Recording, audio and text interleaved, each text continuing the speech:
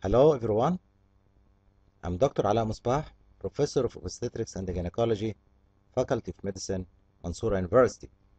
Today I wanted to discuss with you third stage of labor. So we wanted to discuss today the definition, third stage, the active management, the conservative management, care of the newborn, characteristic of normal placenta, and Cochrane review conclusion published in 2019. Third stage of labor refers to the period that starts immediately after delivery of the infant and the end with the complete delivery of the placenta and its attached membranes. The duration usually lasts between 5 to 15 minutes. In absence of postpartum hemorrhage, a maximum delay of 30 minutes is tolerated for the expulsion of the placenta. After 30 minutes, we said this is a case of retained placenta and should be re-evaluated for the cause. There is a significant risk of hemorrhage during this stage, that's why it is very important.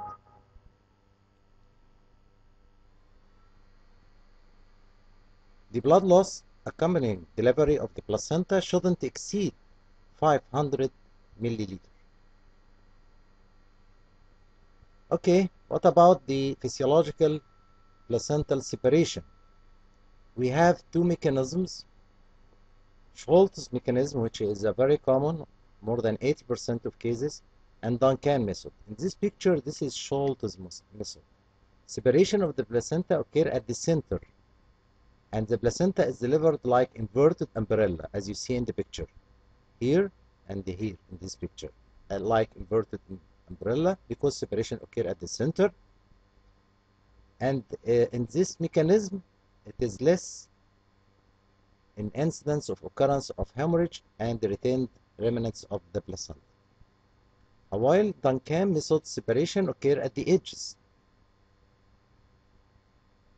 So separation occur at the edge and they proceed on, so more liable for retained parts of the placenta and more liable for more bleeding.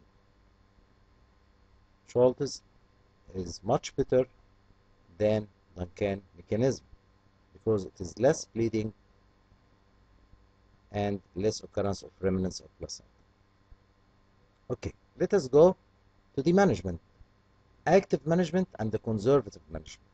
What about the active management of third stage of labor?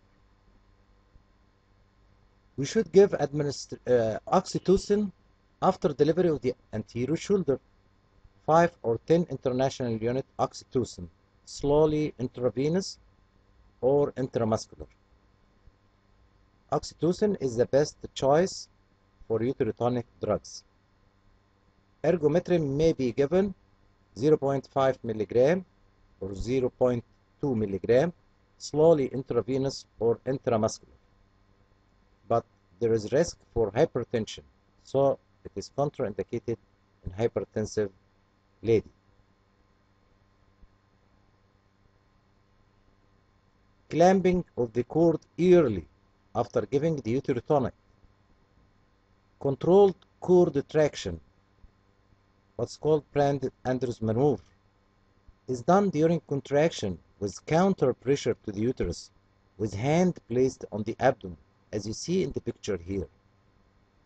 If the placenta is separated, the cord is found to elongate and the gush of blood occurs, and all signs of separation of placenta. So please remember the controlled cord traction, which means two important items. The first, you should do the cord traction only during contraction of the uterus, okay? The second is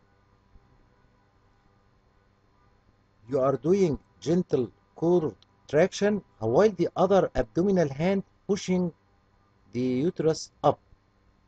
So both items should be present in controlled cord traction, as in this picture also. When the placenta appears at the vulva, hold it between two hands and roll it so as to make a loop of membranes in order to avoid missing part of membranes. Inspect the placenta and the membranes to be sure that it is complete, as in the picture here.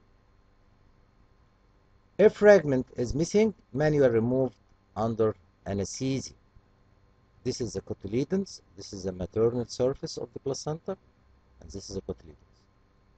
Any missing cotyledon, you should get it out under anesthesia. Uterine massage to help retraction of the uterus. Inspect external genitalia and the perineum for any laceration that should be repaired. Wash the area with antiseptic solution, dry, and put sterile bed. What about the expectant or conservative management? After the infant is delivered, there is a rest period without contraction and that lasts on average 10 minutes or less. Use this time to take care of the neonate. Watch the mother carefully for the vital signs and for signs of postpartum hemorrhage which can occur at any time. Then, contractions resume. The placenta separates spontaneously. Palpate the abdomen and notice the signs of placental separation and descent. Hold and inspect the placenta and the membrane for any missing parts. Give oxytocin slowly intravenous or intramuscular 5 to 10 international units at the end after delivery of the placenta if needed. So what is the signs of placental separation and descent? Gush of blood from the vagina, lengthening of the cord, uterine body becomes smaller, harder, and globular, suprapubic bulge due to presence of the placenta and the lower uterine segment, slight rise of level of contracted fundus at the upper segment, as the upper segment overrides the lower segment, which is now distended by the placenta. There is a test for elongation of the cord. You do suprapubic pressure, then lengthening of the cord happens. If you release the pressure, if there is separation, there is no recede to the cord into the vagina again. So you can use this test to be sure that the placenta is separated. So all these are signs of placental separation. Let us have this comparison, conservative versus active management. According to different items here, uterotonic drugs, none in conservative or can be given after delivery of the placenta.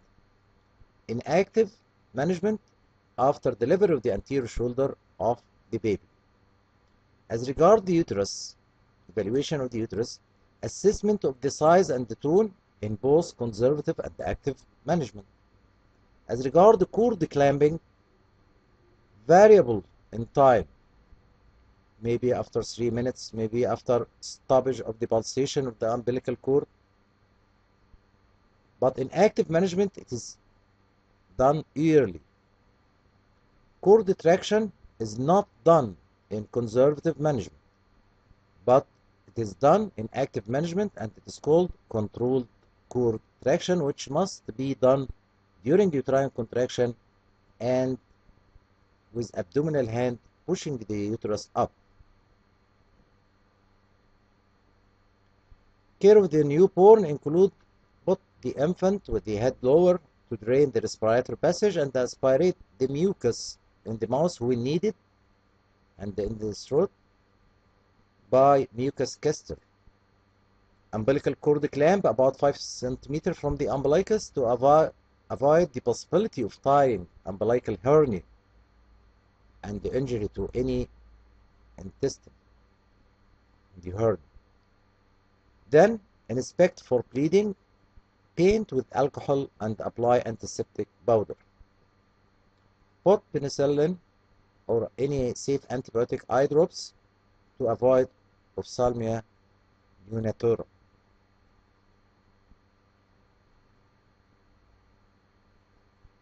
What is the characteristic of normal placenta and the umbilical cord? The usual term placenta is about 22 centimeter in diameter and 2.5 centimeter thick. It generally weighs approximately 500 grams. The maternal surface of the placenta should be dark maroon in color and should be divided into lobules or cotyledons.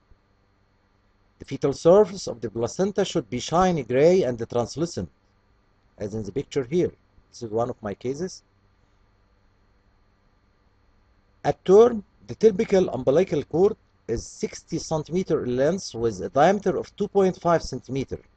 The structure should have abundant Wharton jelly and no true nodes or thrombosis. The umbilical cord typically contains 2 arteries and single vein. Lastly, Cochrane review on more than 8,000 women in different centers all over the world and released their conclusion in 2019.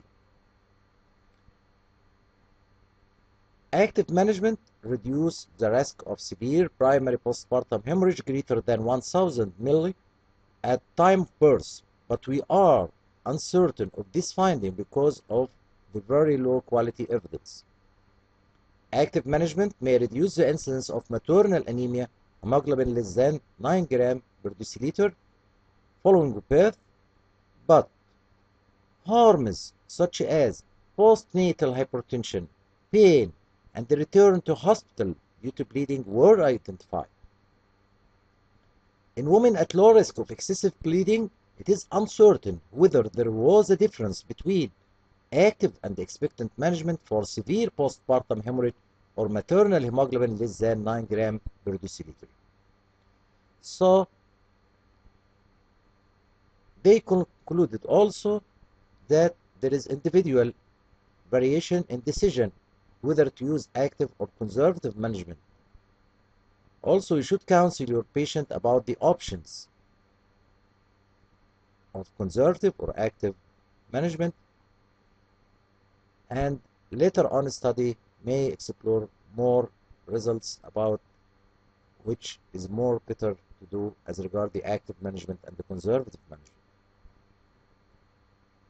Thank you. I'm Dr. Ala Musbah, Professor of Obstetrics and Gynecology, Faculty of Medicine, Mansoura University.